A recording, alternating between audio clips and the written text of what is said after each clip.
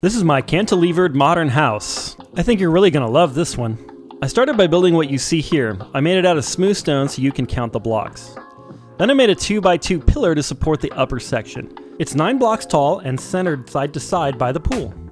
Make the floor of the upper section coming 3 blocks out from either side of the pillar and 39 blocks long. Add 2 vertical walls that will become the size of the stairwell like you see here. Extend the back wall all the way down to the bottom of the bottom floor.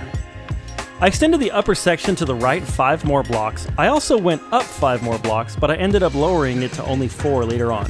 Next, I built this little platform to create a driveway and a carport. I tried a couple of different block colors, but ended up with a mix of gray and white concrete and polished andesite. I lined the bottom floor with some stripped birch, and I made a cutout in the top floor for a fancy window. It's 3 blocks deep and 9 blocks wide. I lined it with McCaw's birch windows, but you can use any glass if you don't have the mod. I also added some birch McCaw's windows to the bottom floor as well. I made some horizontal windows next, but realized the upper section was too tall, so I brought it down by a block like I said earlier. I filled in the stairwell with more windows, and built a spiral staircase in it by using birch stairs and slabs in an alternating pattern like this.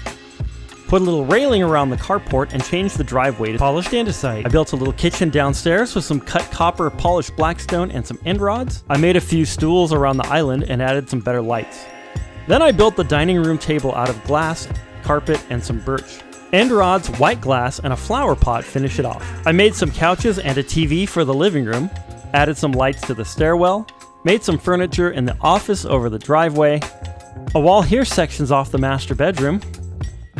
Another one here sections off the master bathroom.